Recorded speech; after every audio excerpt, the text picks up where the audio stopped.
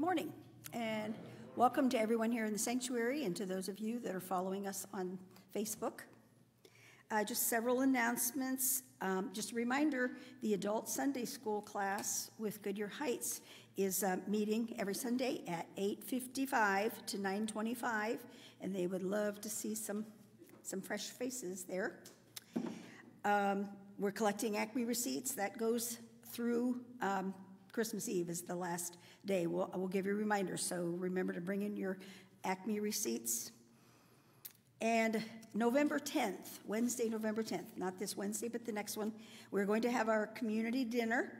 It is going to be a turkey dinner, and we are not going to be able to have our usual congregational Thanksgiving potluck, but we may not all be able to eat physically in the same room, but we can all share the same meal. So if you would like to join us in picking up a meal, picking up for your family meals, friends, maybe neighbors, I encourage you to do that. All I ask is that you let us know by next Sunday. You can get hold of me or just call the office and tell me how many meals you would like, so that we make sure that we cook enough meals. But I'd love to see some people just pick it up, and then we'll share a meal remotely.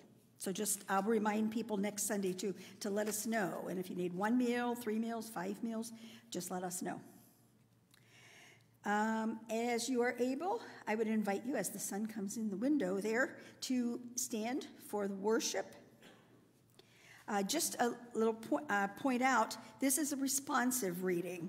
And when you get to the point where it says congregation sings, we will be singing those.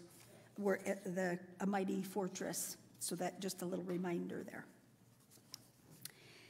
God is our refuge and strength, a very mighty present help in trouble. Therefore we will not fear, though the earth should change, though the mountains would shake in the heart of the sea, though its waters roar and foam, though the mountains tremble with its tumult.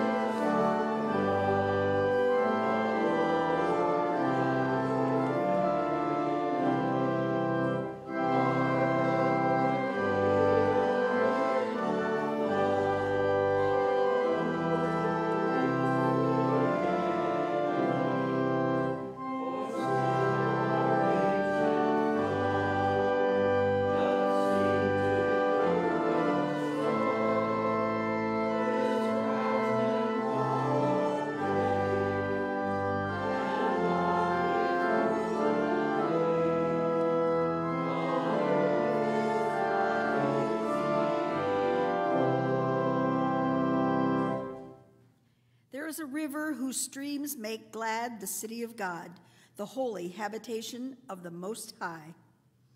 God is in the midst of the city. It shall not be moved. God will help it when the morning dawns.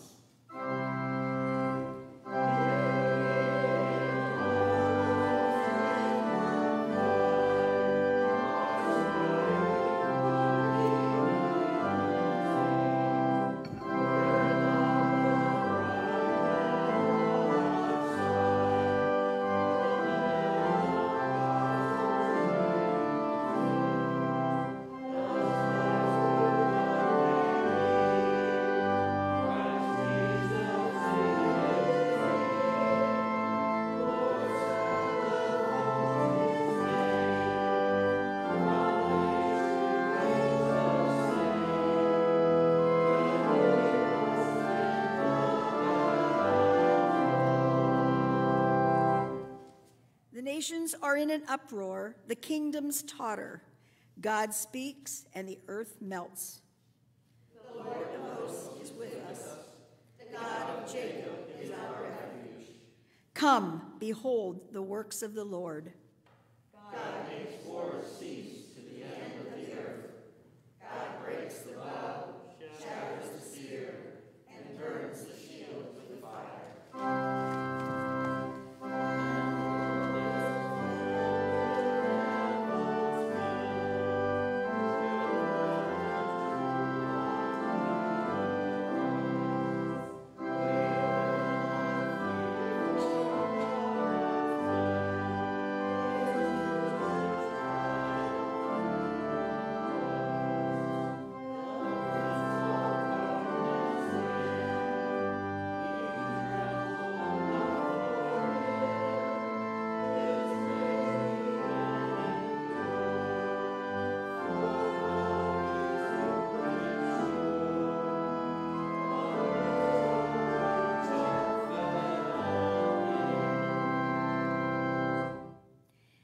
Be still and know that the Lord is God.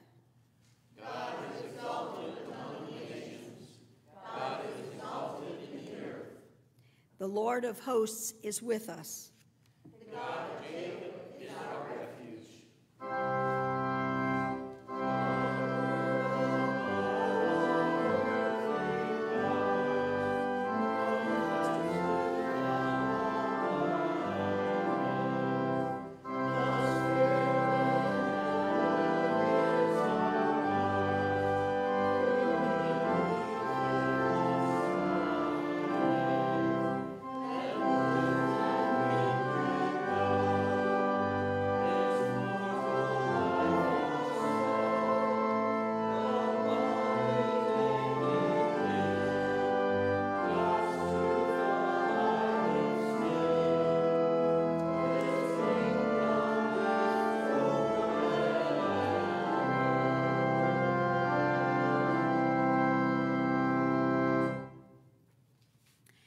Most holy and gracious God, we give thanks for the gift of the Holy Spirit, whose light brought new understanding of both the living word and the written scripture.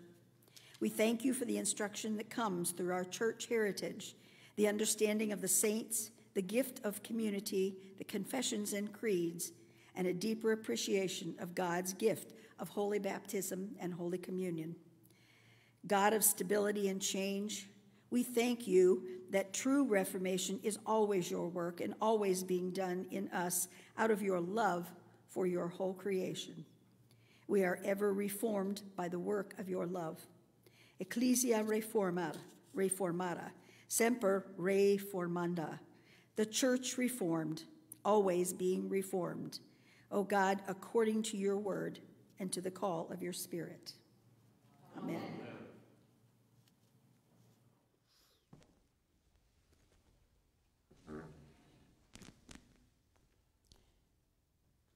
We come to the font to remember that the font connects our confession of sin with the grace and cleansing of our baptism and our baptismal call every day to new life in Christ.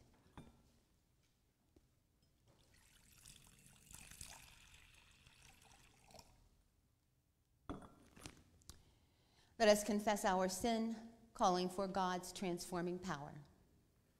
Source of all life, we confess that we have not allowed your grace to set us free. We fear that we are not good enough. We hear your word of love freely given to us, yet we expect others to earn it. We turn the church inward rather than moving it outward.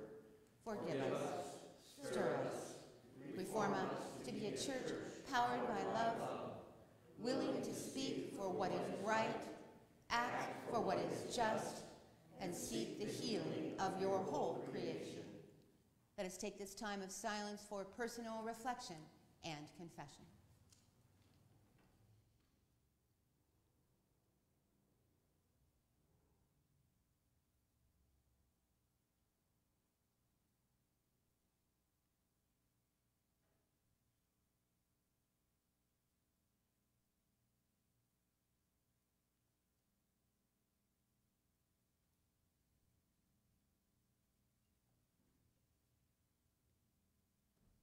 Through Christ our Lord. Amen. Amen.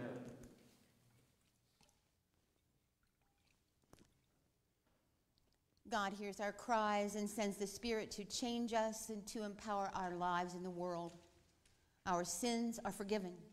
God's love is unconditional, and we are raised up as God's people who will always be made new. In Christ we are forgiven. Thanks be to God. Since God has forgiven us in Christ, let us forgive one another. The peace of our Lord Jesus Christ be with you all. And also with you. Please turn to your neighbors and show signs of peace and reconciliation. For those of you who are at home, peace be with you.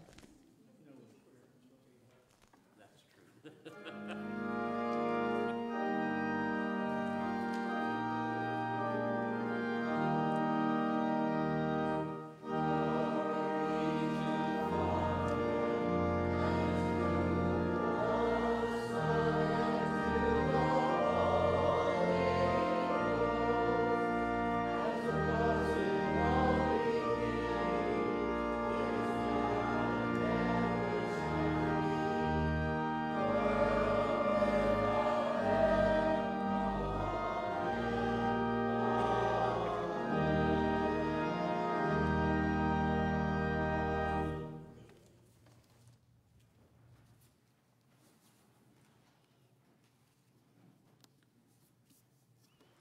Lord, to whom shall we go? You have the words of eternal life. By the power of your Holy Spirit, make yourself known to us through your word, that we might be faithful witnesses and joyful companions in your kingdom. Amen. Our scripture reading is a reading from Hebrews. But when Christ came as a high priest of the good things that have come, then through the greater and perfect tent, not made from hands, that is, not of this creation, he entered once for all into the holy place, not with the blood of goats and calves, but with his own blood, thus obtaining eternal redemption. For if the blood of goats and bulls, with the sprinkling of the ashes of a heifer, sanctifies those who have been defiled, so that their flesh is purified, how much more will the blood of Christ, who through the eternal Spirit offered himself without blemish to God, purify our conscience from dead works to worshiping the living God. The word of the Lord. Thanks be to God.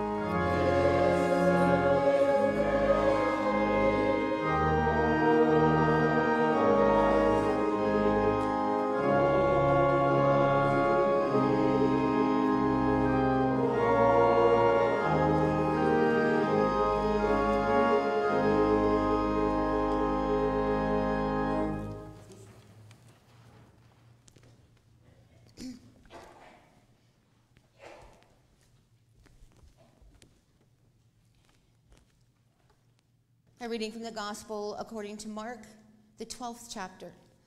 Let us listen for what the Holy Spirit is saying to the church. One of the scribes came near and heard them disputing with one another. And seeing that he answered them well, he asked him, "Which commandment is the first of all?" Jesus answered, "The first is, 'Hear, O Israel, the Lord our God, the Lord is one.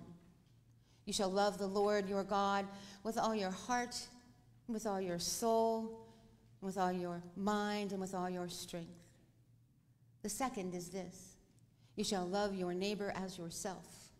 There is no other commandment greater than these." Then the scribe said to him, "You are right, teacher. You have truly said that he is one, and besides him there is no other. And to love him with all the heart and with all the understanding and with all the strength, and to love one's neighbor as oneself. This is much more important than all whole burnt offerings and sacrifices." When Jesus saw that he answered wisely, he said to him, "You are not far from the kingdom of God." After that, no one dared to ask him any question. This is the gospel of our Lord. Praise to you, O Christ. Let us pray. Good and gracious God, you give us the words of eternal life. So silence now any voice in us but your own. And may the words of my mouth and the meditations of all of our hearts be acceptable to you, O Lord, our help and our hope. Amen.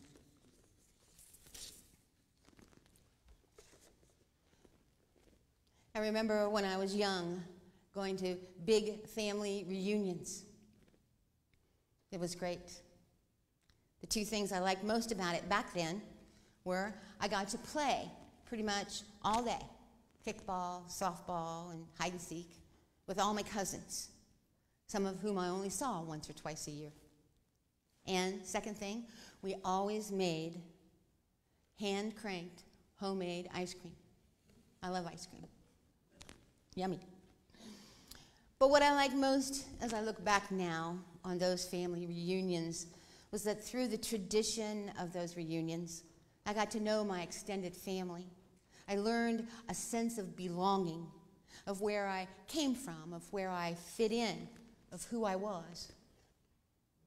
We Protestants today celebrate the 504th anniversary of the Reformation. I have my Genevan robe on. Back then, only men wore them, but now women get to wear them.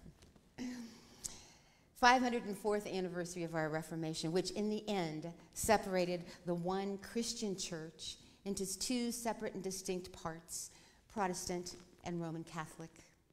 And much like the tradition of family reunions in our celebration of the Reformation, we as Presbyterians get an idea of where we came from, where we fit in, and who we are in the universal Christian faith family. German professor of theology, priest and monk and composer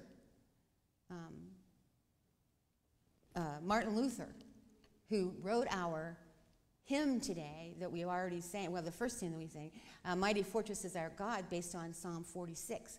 He wrote the words and the music to that. A mighty fortress is our God.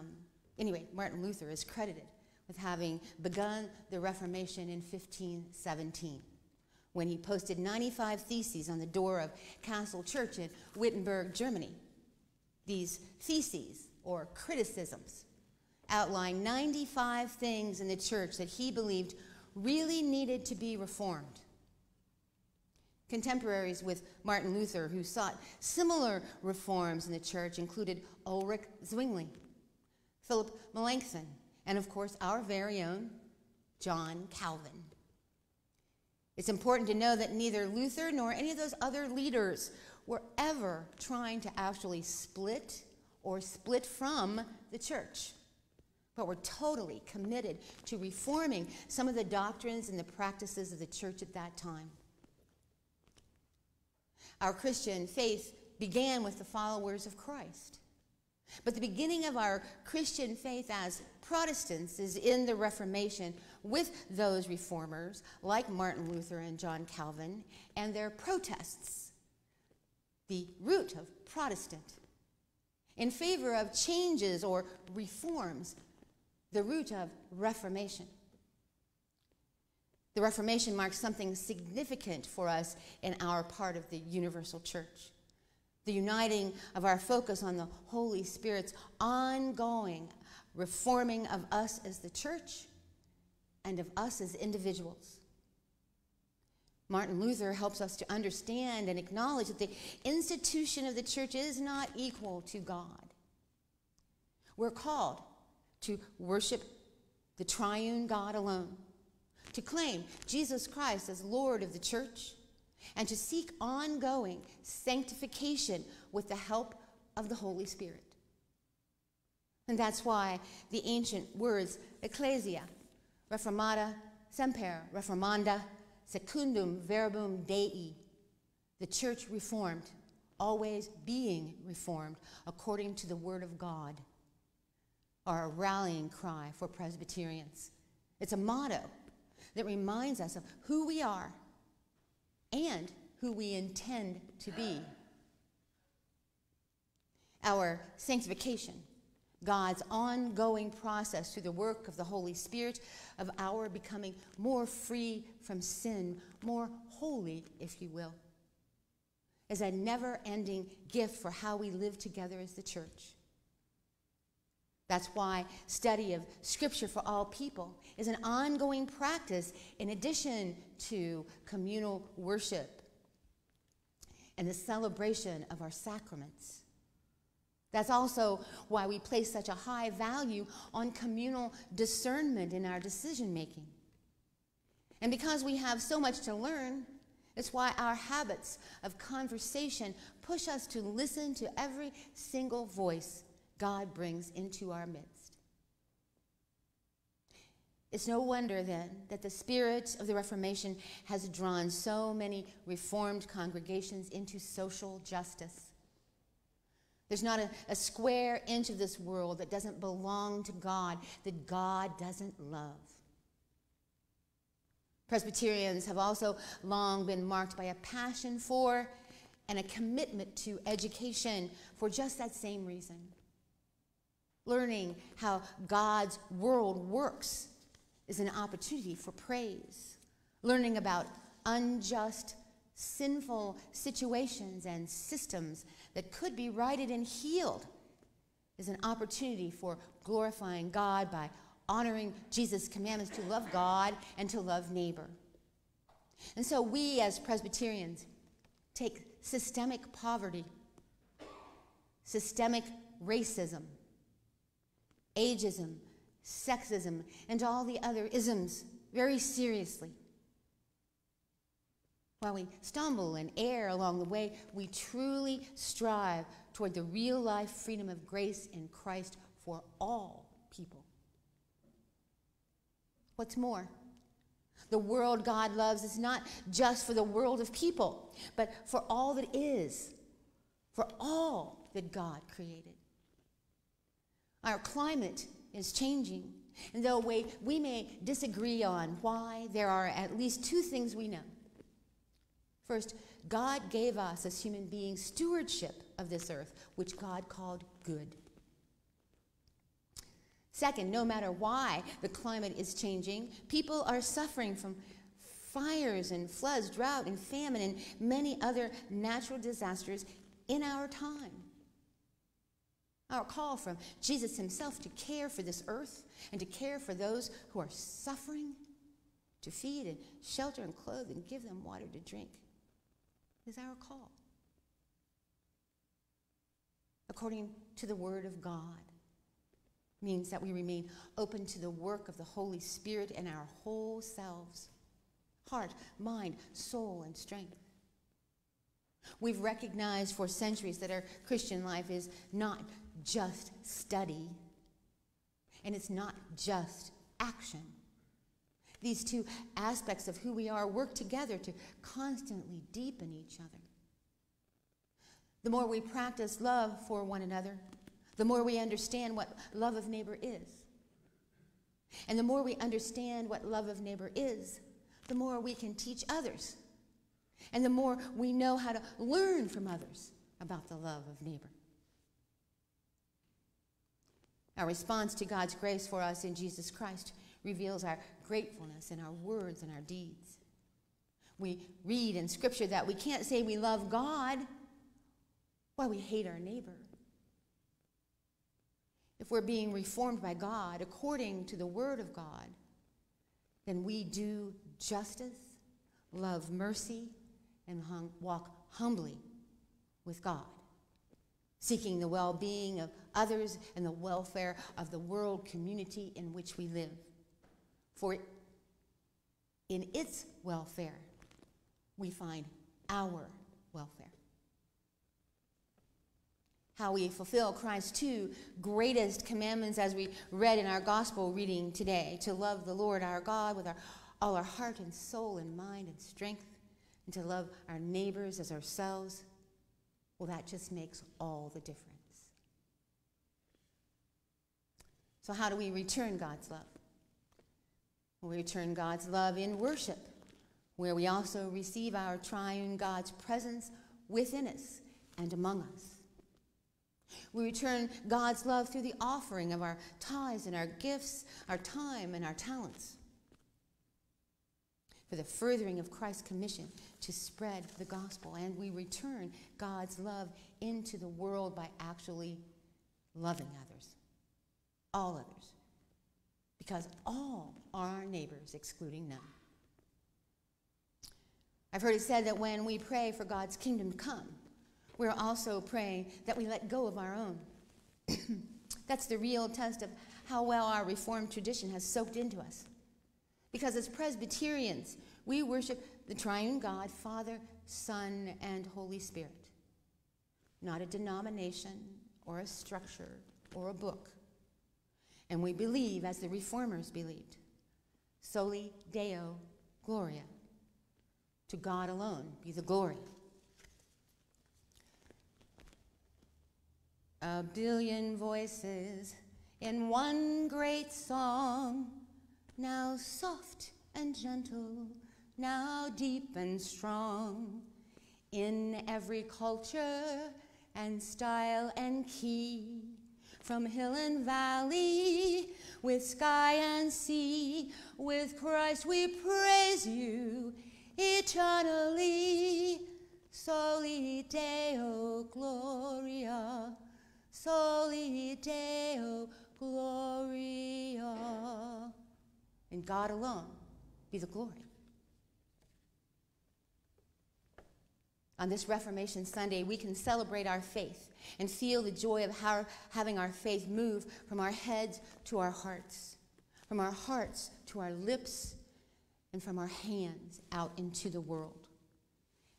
May God's word continue to form and reform us today, tomorrow, and always. Let us pray.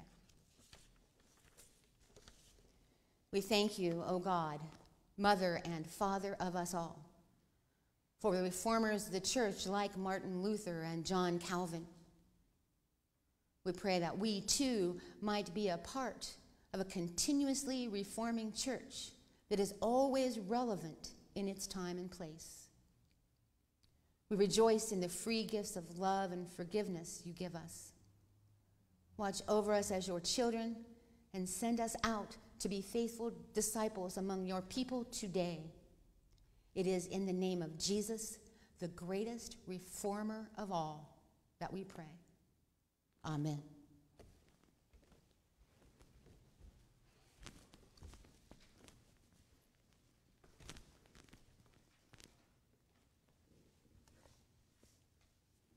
Now let us stand and say what we believe using the affirmation of faith which is written in your bulletin. This affirmation for Reformation Sunday is composed of excerpts from the creeds, catechisms, and confessions of the Presbyterian Church, USA. We believe in one holy and apostolic church. The Holy Catholic Church, the communion of saints. This kirk is Catholic, that is, universal, because it contains the chosen of all ages, of all realms, nations, and tongues, be they of the Jews or be they of the Gentiles, who have communion and society with God the Father and with the Son, Christ Jesus, through the sanctification of the Holy Spirit. We believe that from the beginning to the end of the world, and from among all human race, The Son of God, by his Spirit and his Word, gathers, protects, and preserves for himself, in the unity of the true faith, a congregation chosen for eternal life. The church is the assembly of the faithful called or gathered out of the world, a communion of all saints, namely, of those who truly know and rightly worship and serve the true God in Christ the Savior by the Word and Holy Spirit, and who by faith are partakers in all the benefits which are freely offered through Christ. The visible church, which is also Catholic or universal, under the gospel, consists of all those throughout the world that profess the true religion together with their children, and is in the kingdom of the Lord Jesus Christ, the house and family of God. The visible church has the privilege of being under God's special care and government, of being protected and preserved in all ages, notwithstanding the opposition of all enemies, and of enjoying the communion of saints, the ordinary means of salvation and offers of grace by Christ to all members of it in the ministry of the gospel, testifying that whosoever believes in him shall be saved, and excluding none that will come unto him. The church's mission, upon which its freedom is founded, consists in delivering the message of the free grace of God to all people in Christ's death, and therefore in the ministry of his own word and work through sermon and sacrament. The church confesses its faith when it bears a present witness to God's grace in Jesus Christ. The life, death, resurrection, and promised coming of Jesus Christ has set the pattern for the church's mission. The church follows this pattern in the form of its life and in the method of its action. So to live and serve is to confess Christ as Lord. With believers in every time and place, we rejoice that nothing in life or in death can separate us from the love of God in Christ Jesus our Lord.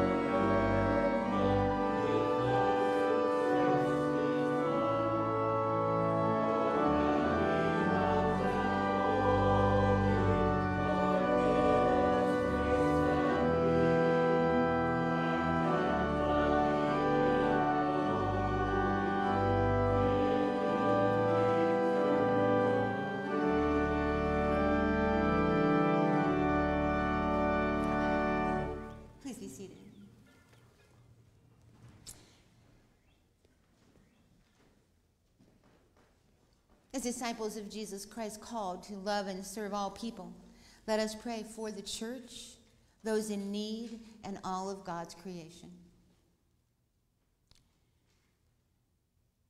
Reforming God, renew the covenant you have made with your people. Redeem your church from self-serving sins, and write your law in our hearts, so that all we say and do proclaim the grace you have shown us. Turn our hearts to people outside our walls, and transform our communities into places where all may find redemption and hope. Make this congregation into a place of forgiveness and reconciliation. Empower our faith so that we may witness to the good news of your unconditional love. Lord, in your mercy, hear our prayer. Reinvigorate those places on earth that have become desolate and barren through human interventions or natural disasters.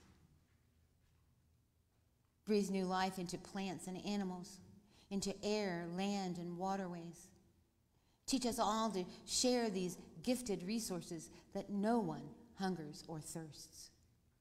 Lord, in your mercy, hear our prayer. Reconcile all nations to one another. Give all leaders a spirit of compassionate, humble service and a desire for justice and equality. Where long-standing disputes remain, raise up new generations to foster understanding. Bring peace where there are deep-rooted conflicts and wars. Shatter the fear we have of people different from us, and break down all that separates us from you and from one another. Lord, in your mercy, hear our prayer. Strengthen those around the world who are persecuted and their lives are threatened because of their faith. Especially today, we pray and continue to pray for the missionaries who were kidnapped in Haiti. Revive those who live under the weight of anxiety, despair, addiction, grief, or illness in mind, body, or spirit. Carry their burdens and uplift them by your compassionate spirit. Especially today, we pray for those on the prayer list of North Springfield Church, and for all those we now name in our hearts, either silently or aloud.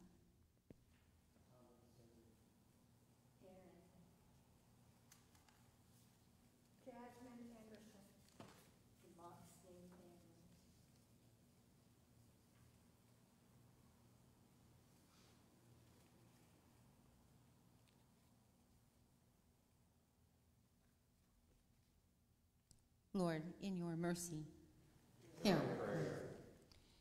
Eternal word of life, we give you thanks for the reformers of every generation whose faithful and loving service remains a powerful witness for us to follow. Keep us steadfast in your word until we join them around your throne. Lord, in your mercy, hear our prayer. Hear our prayers, faithful God, and renew us by your Spirit, that we may joyfully love and serve you and one another, through Jesus Christ our Lord. Amen. And now, with the confidence of the children of God, let us pray the prayer that Jesus has taught us to pray. Our Father, who art in heaven, hallowed be thy name. Thy kingdom come, thy will be done, on earth as it is in heaven. Give us this day our daily bread, and forgive us our debts, as we forgive our debtors. And lead us not into temptation, but deliver us from evil. For thine is the kingdom, and the power, and the glory forever. Amen.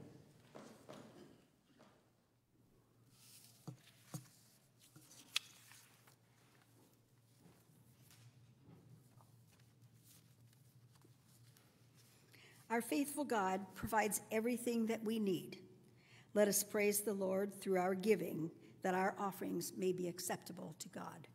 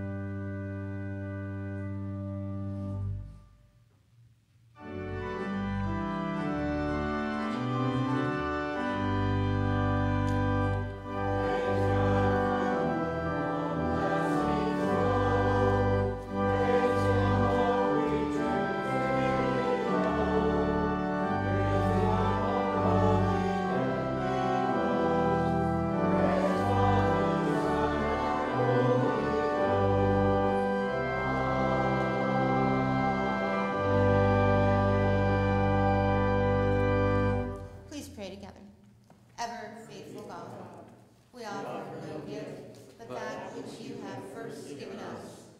Grant that we may give to others by the same gift which you have received from you, and that through these gifts your kingdom will be furthered. In Jesus' name, amen.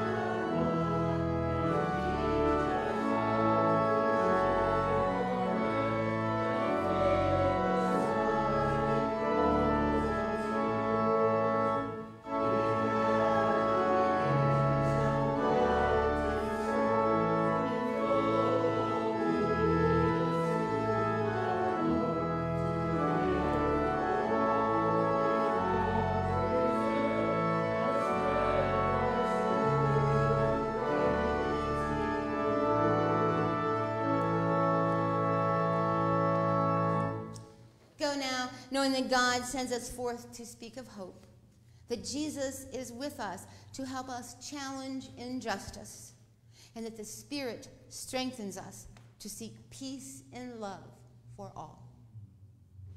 May the grace of our Lord Jesus Christ, the love of God, and the communion of the Holy Spirit be with you this day and every day your whole life long. And the people of God say,